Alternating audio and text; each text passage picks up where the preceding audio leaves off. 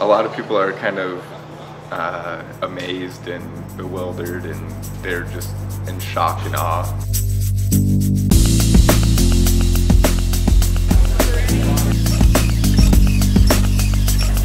We've gotten it far enough along that it's pretty clear that there's not going to be any stopping it now. It's only going to get better. It's taking what you do and asking just a different question about it. This whole community has been really, really interested in ceramic 3D printing. I think what Medalta does better than almost any other institution I know is they're really good at looking back. So when we preserve our heritage, we do it to the highest standard possible, but we spend an equal amount of time looking forward, just like what's going to happen in the future.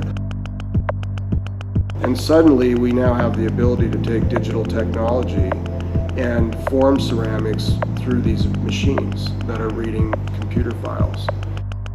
So it allows you to very quickly and rapidly move through ideas in ways that you couldn't before.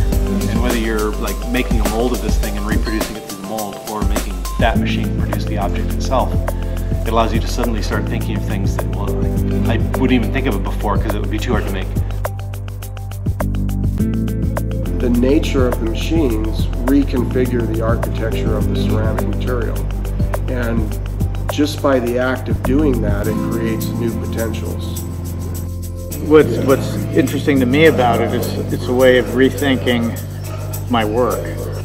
And so now the question is, okay, now what are we going to build? And how are we going to use it as a building block? This is a good example of the artist kind of leading industries. And they're doing it hand in hand, and one feeds the other and the other feeds them.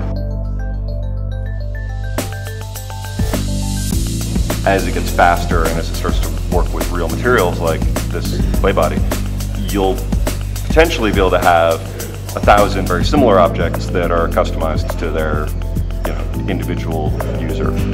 And to me that's probably, the idea of mass customization is probably the most exciting thing about it. It's just a lot different. It's kind of like whatever you can imagine you can make. And so this is another step. So once you become fluent with one of these programs, then you can start designing things that would be very difficult and time-consuming to make. This binder runs through the machine, and where it sees image on each layer, it lays down the binder. And where it doesn't see image, it just remains powder. So when it's all over with, when the job is done, the print bed lifts up and the powder falls away, and you're left with this bound together object. 3D printing also offers a great deal of precision. It's 4/1000ths of an inch that the printer prints at, so it's really, really clean layers. So I think what we're doing is we're making it real for people as well. You can actually see the pieces, you can see the objects. Kind of validates a lot of what we're doing, seeing other people get excited for the first time.